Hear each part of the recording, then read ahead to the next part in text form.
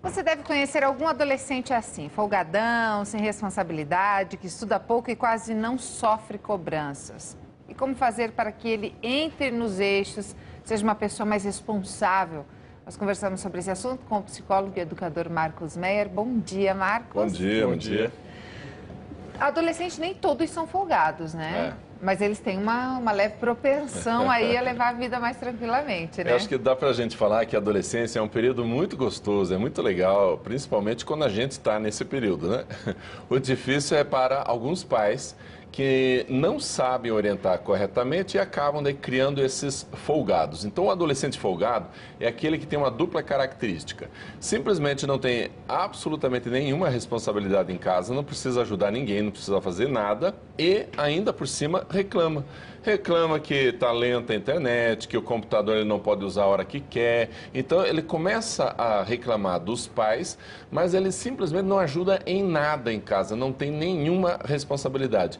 Esse adolescente é o adolescente folgado e acaba depois sofrendo muito na sociedade quando vai trabalhar, quando vai entrar no mercado de trabalho, porque aí tem regras, tem ordens, tem que trabalhar 8 horas e aí ele não consegue, por quê? Porque não está acostumado a nenhum tipo de trabalho. Então não é uma propensão natural, é uma questão de educação. É mais uma questão de educação, não é natural. O natural mesmo é que o adolescente se sinta um pouco mais responsável e queira ajudar um pouco. Claro que se ele preferir, se ele puder, vai ficar no sofá o dia inteiro assistindo televisão, jogando videogame, mexendo no celular. Essa também é uma tendência. Mas o adolescente, quando ele percebe o duro danado que os pais dão para que ele possa estudar, para que ele possa fazer o trabalho dele, ele tende a se sentir mais responsável. Mas daí vem a hora dos pais. Os pais precisam dar tarefas específicas. É impossível, gente, uma família com um cachorro em casa, se tem um adolescente, não é a mãe que tem que limpar o cocô do cachorro, é esse adolescente, uma vez por dia. Qual o problema? Não há nenhum problema, isso não é trabalho infantil, isso não vai criar um problema gigantesco para esse adolescente que tem que fazer tanto trabalho em si, não sei o quê, nada, bota ele para trabalhar. O pai vai lavar o carro, chama o adolescente para lavar junto. Não tem que ficar lavando sozinho o carro para depois o adolescente folgadamente usar todo dia para ir na escola, voltar para a escola e ainda o pai dirigindo para ele. Não dá para a gente ter essa folga em casa. A garotada torceu o nariz agora, né? Alguns vão reclamar do Marcos. Agora, Marcos, a partir de que idade que se deve dar esse tipo de exemplo, esse tipo de obrigação? É mais fácil quando a gente começa em torno dos 4 anos de idade. Por quê? Com 4 anos de idade já dá para lavar louça, mas claro, você não vai deixar copo, prato, faca para a criança lavar. Mas você deixa umas tampinhas de plástico ali para a criança brincar lavando. Aí quando ela faz isso, o que a gente faz? Pega no colo, dá um show, agradece, olha, ele me ajudou a lavar a louça. Aí o que acontece com a criança? Ela começa a gostar de ajudar os pais, desde pequeno. E aí você vai aumentando.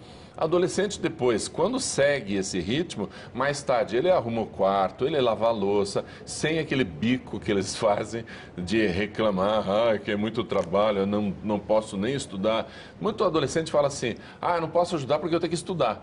Mas quantas horas você vai estudar por dia, criatura, né? Não é tão pesado assim gastar 1 hora por dia para lavar uma louça, para ajudar o pai, ajudar a mãe em outras tarefas diárias. Isso não é trabalho infantil. Pode ser até no intervalo do estudo, né? Pode, até mais gostoso quando você estuda um tempo, dá uma paradinha, faz alguma coisa e depois volta a estudar. Agora, os pais que não educaram desde os 4 anos, como nesse momento, na adolescência, recuperar isso e colocar um pouco de... Identificou agora que o filho é um folgado, o filho se encaixa nesse perfil, o que fazer nesse momento? O adolescente, ele detesta ordens específicas sem explicações. Então, se agora os pais querem mudar o comportamento, agora daqui para frente você vai ajudar, tem que dizer, filho, me desculpa, eu já devia ter te dado tarefas específicas desde muito cedo, não te acostumei a trabalhar, mas vamos consertar isso, vamos arrumar. Então agora, a partir de agora, a louça de tal dia ou de tal hora é sua, a louça do café da tarde é sua. Então ele começa a ter pequenas atividades que não vão sacrificá-lo de forma nenhuma e ele vai aprendendo que pode ajudar sim. Então, dá para começar, mas conversando e combinando algumas coisas específicas. Outro detalhe é combinar também, junto com a tarefa, qual é a consequência se ele não fizer.